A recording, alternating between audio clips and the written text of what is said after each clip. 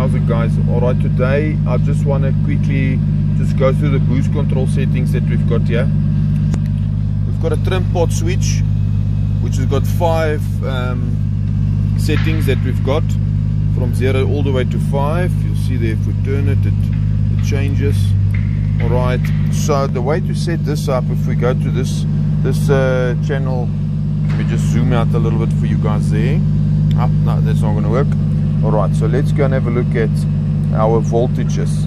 So let me go just to show you our analog inputs. So our signed inputs at analog 3, that is our boost blend parameter.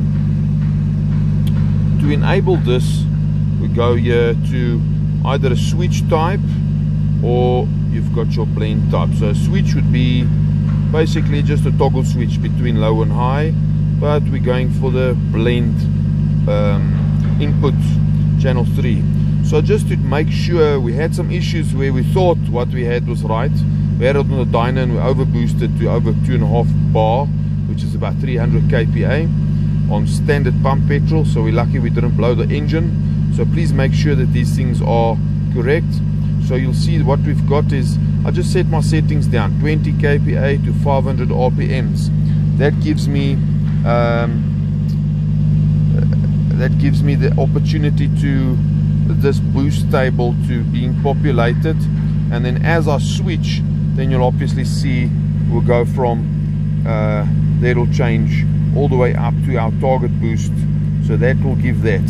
So just make 100% sure. I'll show you how to set that up now.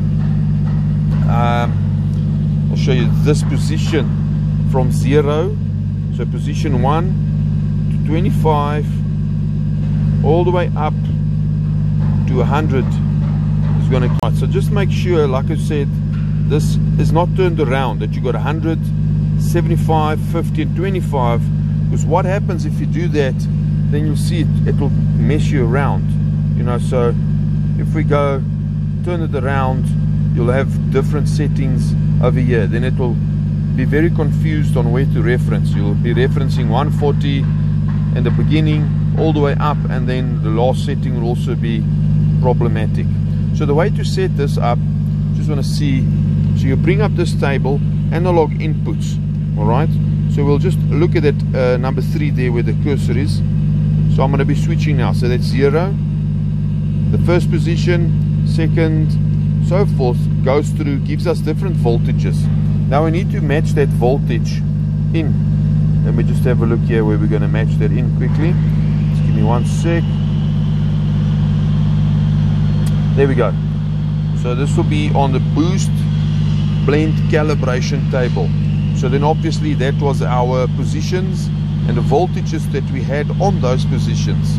Alright, so as soon as we've got those voltages, we've populated, we let them know, and as soon as we start switching through our boost, so let's quickly get rid of this table. Let's get rid of this here. Alright, let's get rid of this guy. So now basically what we got, let me just move up here quickly.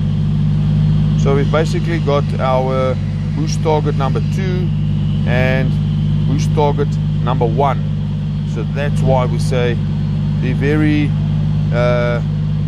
just check how you set this up, because you can get it wrong easily.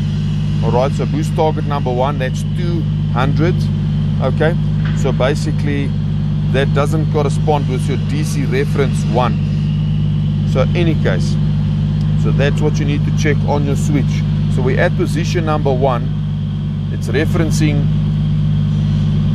0% of our target 1 and everything of target 2. So as we go through to position number 5, it will actually get our boost referencing 200 at table number 1.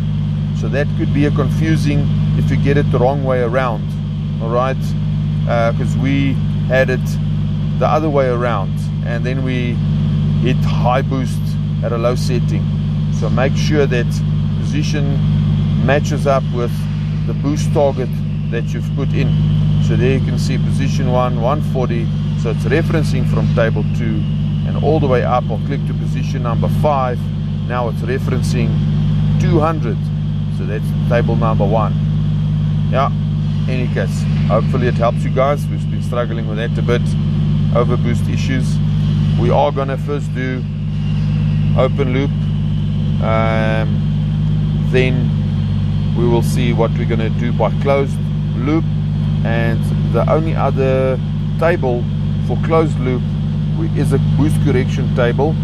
Let me just quickly go down here, and that will be this one, boost correction error table. Alright, so that will mean if we're going to go run a simple closed loop that we've populated, if we are overboosting, it's allowing us to deduct 20%. If it is under boosting, it will allow us to add 15%. So then with the closed loop enabled, we should be getting this result on the dyno.